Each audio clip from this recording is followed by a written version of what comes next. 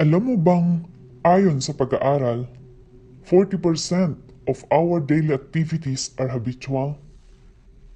In today's world of overstimulation, unlimited distractions and short attention spans, hindi nakapagtatakang maraming tao ang hindi nagtatagumpay sa buhay. Hindi nakapagtatakang napakaraming tao ang di nagawang makamit ang kanilang mga pangarap. At hindi nakapagtatakang so many people never reach their true potential. If you want to achieve anything great, you must shut out all distractions. Kailangan mong labanan ang ingay sa iyong kapaligiran and stay focused on your dreams. Ang mga successful na tao ay nagtagumpay hindi dahil sila ay espesyal kesa sa iyo.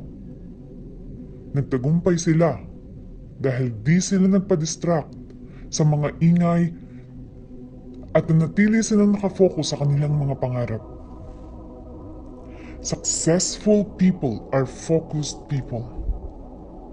If your dream is important enough to you, you will shut out all distractions.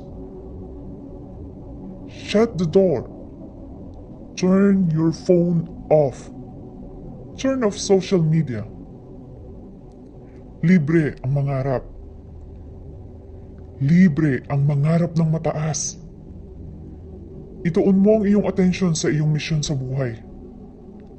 Walang imposible kung maniniwala ka ng buong puso at kung ibibigay mo ang iyong buong atensyon sa pagkamit ng iyong mga pangarap. Hindi madali, subalit makakaya mo. Give your best. Always give your best sa lahat ng ginagawa mo. At wag kang susuko gaano man kahirap.